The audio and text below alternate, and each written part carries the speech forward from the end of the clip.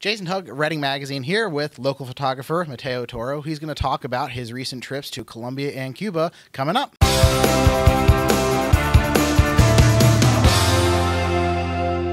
Sponsored by Oakbrook Brewing Company, now open in Reading's historic Oakbrook Fire Station, by the Salt Lounge in Wyomissing. Relax, unplug, and breathe. And by the Digital Cloud Company, your business in the cloud. And we're back with Mateo Toro, local photographer. So tell us a little bit about how you got into photography. Well, Jason, thank you for having me on Reading Magazine. Yeah. Well, how I got into photography was I have been doing video production for about 3 years, and I use primarily mirrorless cameras. So as you know, they're really small. And everywhere I would go to film an event or film a video, people would think I was actually the photographer just because of the size of the cameras. They expected, like, you know, a TV-style broadcast camera. And I would be like, no, I'm the videographer. You're just doing videos, yeah. And over 3 years, I figured, you know, everyone thinks I'm a photographer. I should learn this style of this medium as well. I mean, it sounds like a business opportunity. There's demand there. So I decided to learn photography while I was traveling Colombia last year. Okay. And that's kind of really how I got into it.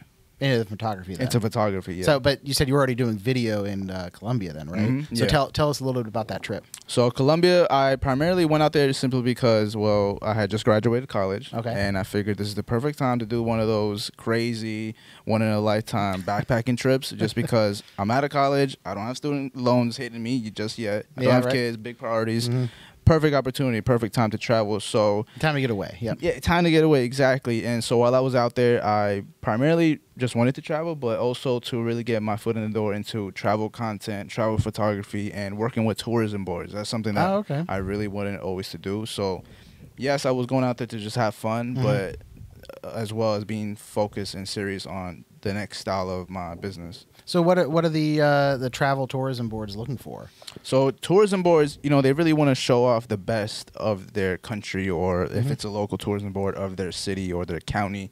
They want either the best photo that you can possibly think of, or a video that really shows the ins and outs of the city, what people are looking for already on Google. So that's a great way for an aspiring person who wants to work with tourism boards or travel content. Like, just go on Google, see what people are searching, and maybe make some content out of that. And that's what was my goal going into Colombia. Like, I know it was the cities I had toured out, and I made an itinerary, and I knew the kind of videos that I wanted to make from my style. So they didn't necessarily contract you to do that.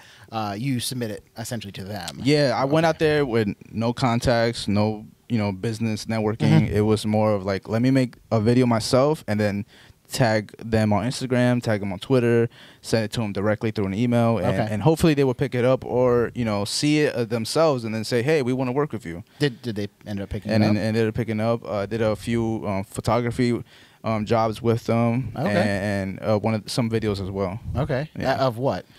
So personally, my best photo out of Colombia last year was in the lost city of Colombia. It's about 600 years older than Machu Picchu, and the photo took 4 days to get because you literally had to walk 4 days to just get to the destination. And so it's this ancient relic place where indigenous people used to live in the middle of the jungle, and I was able to work with the tourism board on that project right there. That was my favorite project, working with them. Yeah, I'd say a lot of people don't realize what's behind a photo a lot of the time. How much work it really takes to get something. When you say that's 4 days, you know, that's, like I said, that's hiking in. That's, you know, there's a whole bunch of production work in there just to get a single photo. A lot of people don't really realize that all the time. And I worked with you earlier this year, and we went to Mount Gretna, and we worked at a triathlon, and it was pouring rain for 5 hours. And people see, like, the best. They see the best 10 to 15 photos, and it's like, wow, this is a great moment. But no, we were standing in the rain for 5 hours. The photos did turn out well, but it was not pleasant being soaked head to toe. So yeah, people don't see what goes behind even just a single photo, and I didn't know that myself either. Being that I was just a videographer, I had a whole different mind state. I thought photo, that's easy, you know. That's why I don't even want to do photography. Anyone can do that. Yeah, anyone can do that. But it does take a certain level of skill and dedication for, you know, a great photo, especially with tourism boards. And learning it too. And you were telling me earlier that you put together vlog style videos for gear reviews, camera reviews, things like that. Yeah, so on my personal channel, Mateo Toro, that, you know, I've never publicly said I've had, I do primarily travel content, gear reviews of cameras or lenses or whatever you could think of, and that's mainly the focus on that channel, and that's where I was placing these videos from Colombia, and tagging them and titling them a certain way. That way, hopefully, somebody from the tourism board will see them as well, and just a new audience as well. You know, you always, especially in a digital world that we live in, you do want a global audience. And right. So, and that's a lot of social media gives you that too. Exactly. So it's a great way to really, if you don't have the contacts or the personnel to contact yourself, you know, just put out content yourself and market it on your own. Yeah, so you also do a lot of work locally. Tell me a little bit about what you do here in Reading. So, funny enough, I did start a company right before I left Colombia, Rhetorical. That is my video production company. So I work here for 2 months, and then I leave to Colombia for almost 6 months. And while I'm in Colombia, everyone's like, hey, we need videos. I'm like, here in Reading. Reading. I'm like, wow, well, you know, I'm kind of far away. I might come back. Who knows? Yeah. But, you know, eventually, this is home. This is where I grew up. This is where I went to school at. This is where I went to college at. So I decided it was a great idea to come back. You know, I had my home base here, and I had enough context to maybe hopefully make this video production thing a full-time job, because I didn't apply for any corporate jobs after college. So Rhetorical, that is what I primarily do all my work under. So it's a video production company. We also just added photography this year for services as well. So what do you do? So the primary thing we focus on is local business commercials, is what I like to call them. So videos that can be used to promote your services or your business, that can be placed on YouTube and Instagram and Facebook. But also, we also provide content services. So if you don't want to go just a overly promotional route, like this is my business, this is where we're located at, then I also offer content services where, you know, we could shoot content once a month or twice a month or 3 times a month to keep promoting your business in a really more personal level, to connect with the community, to show off what you are doing, and also in that sense promote your business just indirectly. Yeah, so it's a little bit more than I guess your typical marketing or even advertising, coupons, or, you know, things like that. Exactly. Like if a business wants me to do like a commercial for them, it'll be 30 seconds to a minute. It's like, this is us, this is where we are, this is what we do, come check us out. And that's kind of simple, and that works, don't get me wrong. But nowadays, you know, people have the option of just keep scrolling. Right. Yeah. And they want to connect more on a personal level. So content is really more of the bulk of my business. So you had an opportunity to teach at RAC this summer, I heard? Yeah. So I had an incredible opportunity to teach digital photography, digital media this summer at RAC with Upper Bound. It's a program between RAC University and Reading High School. So it was a summer program for over 3 weeks that I got to work with high school students from Reading High from 9th to 12th grade. And it was an amazing opportunity. I never thought that I would teach one day, let alone so new into photography that I would be teaching this to other people, especially younger folks. And the caveat was I was only able to use smartphones. So it wasn't like we had actual DSLRs or mirrorless cameras. I personally had to go into and learn how to use a smartphone for photography as well. So within that program, I had a lot of fun. It was a great experience, and you know, I want to shout myself out. The students rated my class the highest, but I also had the fun class. So, So you know, but within that, I did have opportunity to teach a student documentary photography, because they were just doing it on their own. And it wasn't in the curriculum, but because they're putting together a documentary. Right, they were putting a documentary, and within that, I really saw how much they enjoyed it and how kind of simple they were just sharing their art, that I kind of wanted to step back and, hey, I want to try this myself as well. Like, I am doing a lot of business stuff, commercial stuff. I want to maybe make art in a sense myself. I guess I've never been like an artist, more from the prism's perspective. So I decided I wanted to go to Cuba. Cuba is always something that's interested me.